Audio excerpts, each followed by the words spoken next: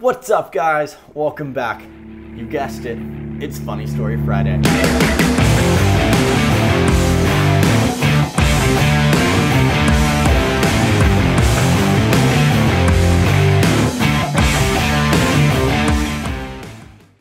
Now, two things before we get started. First off, thank you. Just the amount of love and support and encouragement that I've gotten from all of you guys on this first vlog has really meant a lot to me. It really blew away my expectations, and so thank you very much. Second of all, people who vlog for a living, I have so much respect for them because this is so much harder than I thought. Seriously, the amount of planning and preparation and the amount of takes that I have to do, guys, I've been sitting at this very spot for like 15 minutes already, and we're barely into this. It takes a lot, and so I have a lot of respect for people who do it well. I want to be one of those people. But in the meantime, it's challenging. I digress. It's Funny Story Friday. It was a beautiful Tuesday afternoon in sunny South Florida, and I get a phone call from a lady named Melissa. Now, Melissa was needing a drummer for a music festival that she was putting on. I was like, cool, I play the drums, you need a drummer, we can work something out, right? But as we go through the conversation, I noticed her pretty strong Jamaican accent, and I was like, okay, so what kind of music is this? And she's like, well, it's Jamaican gospel music. And I was like, cool, like, yeah. I've never played anything even remotely like that. But I was confident in my abilities, so I was like, sure, let's give this a shot. So, a few days later, I roll up to the address that they gave me, and it's not quite what I had expected. Now, before I go any further, these people were so kind and so hospitable and did nothing in any way to like put me in a bad spot or anything like that. I just didn't know what I was getting into fully. So I knock on the door, and the lady opens this door like this much. Are you Joel?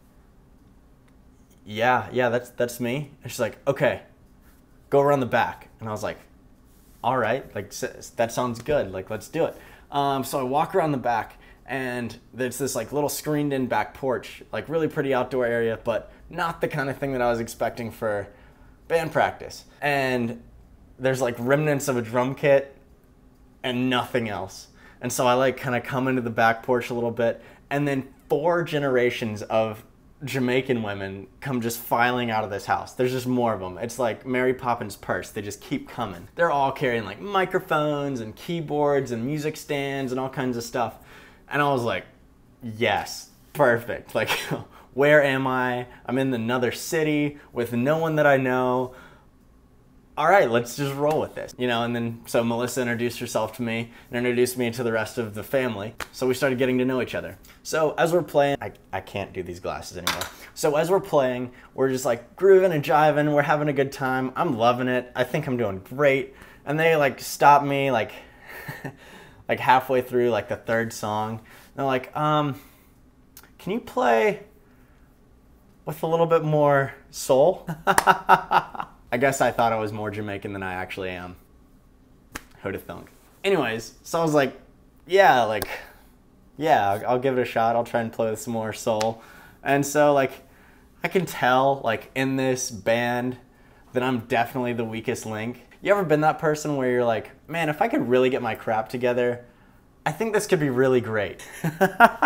And so weeks go by, we're like practicing here and there. I'm getting a little bit better. I'm listening to a lot of reggae music. God bless, my roommates were so patient with me. But I'm getting better, and the show is approaching. So finally the day comes, and I'm hanging out with my buddy Corbin. Now, Corbin was a new friend of mine at the time. Didn't know each other that well, but I knew that he was a musician, and I was like, hey, I'm about to go play at a Jamaican music festival. Do you want to come hang? And he was like, yes, of course. So we hop in the car and drive like an hour south. Now again, we don't know where we are. We don't know who these people are. We are just going into this blind. So Corbin and I walk in. It's this elaborate spread. It's like beautiful white tablecloths and fine china. They were definitely roasting that turkey for like 3 days. This is a sweet event, but it's not huge. It's probably 150 or 200 people. So we're like, man, this looks great. Looks like it's gonna be a good time. So as the event gets started, there's like a lot of cultural stuff happening, like some phrases and traditional stuff. We just can't understand what they're saying. And so we're just trying to blend in. We're just trying to like be part of the crowd. But then comes time for the music, and I have to emerge from my cozy little corner in the back. I like get up on the stage and I click off the first song, and then I look up, and immediately everyone is standing and they are just dancing. Like no hesitation, no warm up, no warning whatsoever. They are just cutting the rug. You know, usually at a concert or a church service or anything like that, it usually takes like a song or two to kind of get people like warmed up a little bit. Then about like the third or fourth song, they're really getting into it. Dude, these Jamaican folks had no problem whatsoever. They were just so themselves the entire time. But somehow in the midst of this, I can just see straight to the back where Corbin is just losing his mind laughing at me because I'm the one not so soulful white guy in this really wonderfully ethnic band. But not just the band, but a whole room full of just wonderfully diverse community. So we make it through the music. Did all right. I still felt like the weak link. I only dropped a drumstick like twice. I don't even know. But we make it through, and I kind of like slink off stage, just trying to like blend in and get back to my corner. Right as I'm sitting down, this guy like comes up on stage, and he's got this little sheet of paper, and he says, "Yeah, I'd like to make an announcement. We just would like to thank Joel Henson because none of this would have been possible without him." Oh my gosh. Like, no way. What? Like, I'm so grateful that they wanted to thank me, but in that moment, I was just so embarrassed. I already felt like I was sticking out so bad, and in that moment, I just wanted to vanish. And of course, Corbin is sitting next to me just dying laughing, thinks this is the best thing ever. So for the rest of the night, people were coming up to me like, "Oh man, thank you so much for all your hard work on this." I mean, I put in some hours, but I feel like a lot of people did a lot more than me. I was just some drummer. All that to say, it was a pretty great experience. It was just so embarrassing for me being the weak link in the band and then have everyone thank me for all the hard work I put in on this.